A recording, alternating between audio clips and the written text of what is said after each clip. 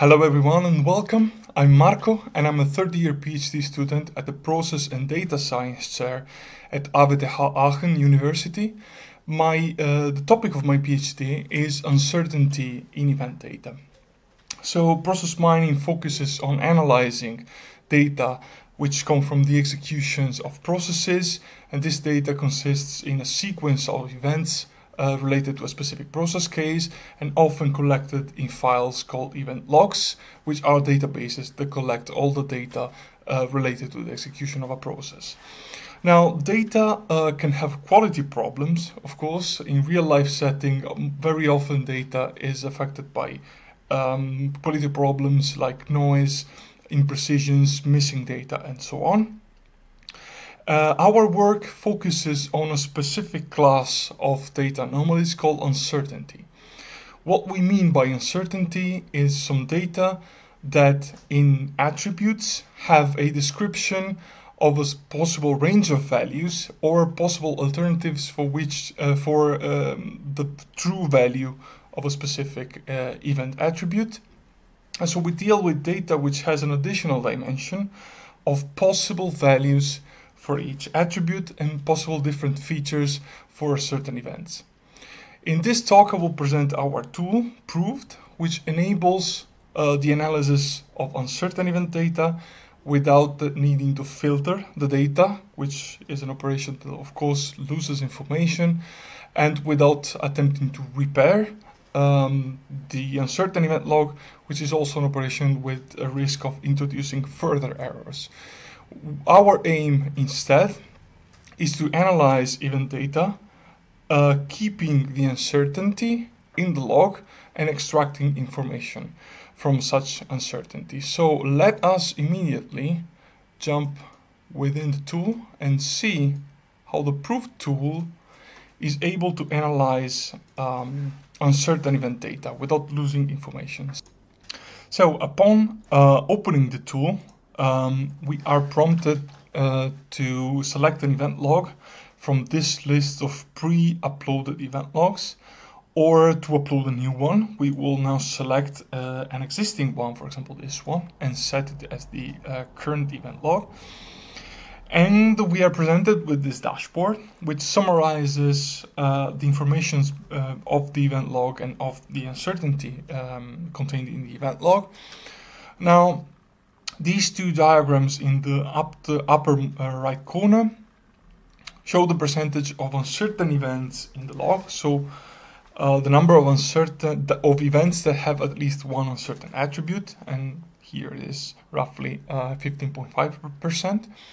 And the percentage of traces that have at least one uncertain event, here roughly 1/4, together with the usual statistics of an event log, which are immediately to the left, such as the number of events, the number of traces, the average trace length in number of events, and the number of variants. But notice that variants in uncertain event logs are slightly different than the ones in the usual notion of variants in process mining, and we're going to see exactly what that is in a second.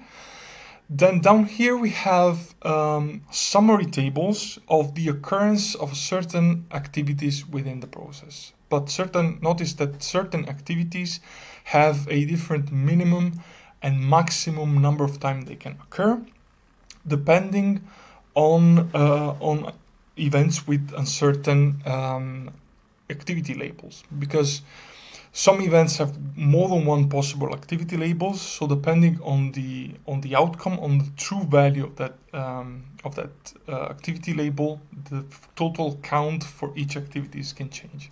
For example, here the activity examined casually have 105 minimum occurrences in the log and 150 maximum occurrences, meaning that 45 events have multiple possible activity labels, and one of those activity labels is examined casually. These two rightmost columns here show the same data, but in percentage, so related to the total number of events. And we have three of these tables referring to the total activities in the log, just referring to start events of traces, which is the second table, and only the end activities of traces, the third table. Now here on the left there is a selector for process variants, and we are going to select, for example, variant 2 of this event log, which prompts us to this variant 2. We can see that it has 40 traces, and every trace has 4 events, and we can select one trace here, and we can already see a representation on the right hand side of this diagram that shows the precedence of events in this uncertain trace. So here we have an event which is decide, which is in an uncertain timestamp relationship with this other event that has 2 possible activity labels: examine thoroughly and examine casually. So if we click here on trace 0, we can see that below this graph we see the table of the information of this specific trace. So first we were on the variant level, here we are on the trace level, and we can see that this parallelism here, this uncertainty on the order, is due to this event here, which has a range as a timestamp. So it might have occurred at any point in time between 7:26 p.m. and 8:46 p.m. And which makes us lose the order information with event 1, which is examine casually or examine thoroughly. Now, the last event, reject request, is in a dashed line because it is indeterminate. We can see this information on this rightmost column here. Indeterminate events have been recorded, but they might have not happened in reality, so we are not sure if they happened or not. Now, if we click Behavior Net here, we can see a very important visualization, which is a Petri net that can replay all and only the real possible scenarios in an uncertain trace. So each complete firing sequence here is a correct possible sequence of events that might have occurred in reality, and we can see in fact that event E1 has 2 activity labels and is represented in the net as an XOR gateway. So here we can either execute examine casually or examine thoroughly, and this represents the uncertainty on activity labels. While these events E1 and E2 are in an end configuration, so they can be executed in any order. Lastly, this indeterminate event that has been recorded but might not have happened in reality is, as we can see here, in an XOR relationship with an invisible transition, so it can be skipped. And this gives us all the possible all the complete firing sequences of this net correspond to the possible scenarios in real life for this uncertain trace. Now, let's delete this log selection and let's select this specific event log, which has a trace which has been presented as running example in the paper that describes the tool. And we can see that this trace relates to the healthcare domain, and these are symptoms for a patient. And this structure can be then translated in a behavior net that gives us all the possible scenarios for this patient. This is an example that is very close to what might happen in reality in healthcare logs. We can also look at this from a Gantt diagram perspective, which gives us also the scale in time of what has happened. So we can see here that splenomegaly here, this event has a very wide range for a timestamp, while all the other events happen in a specific point in time. And this range here is the source of this uncertainty in timestamp that occur here. So this event can occur in any order with respect to these 2 events on the top. So we are going to now use this trace to demonstrate conformance checking over uncertain data. And if I click conformance checking here, I can select alignments.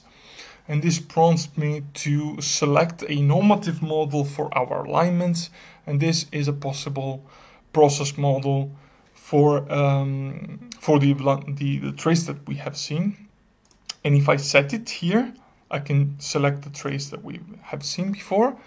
And this gives us two process models, of which one is actually a process model. So the first one describes the behavior of cases within a process. The second one is the behavior net, which describes the behavior of one single uncertain trace. And our alignment approach allows us to compute the best and worst alignment for this uncertain trace. And so we can see the most compliant scenario, the best case possible for this trace, and the worst case possible for this trace. And we can see that for specific values of the uncertain attributes, this alignment could cost 0. So that's the best alignment. It's completely compliant with the process model. But then the worst alignment might have a cost alignment of 2, which is the worst case scenario for this specific process trace. So this brings us to the conclusion of our talk. We have seen how our tool enables analysis and exploration within uncertain data without needing to filter it or repairing it, but actually inspecting the uncertainty and analyze what went wrong in the process. Thank you, and I am now open to any question you might have.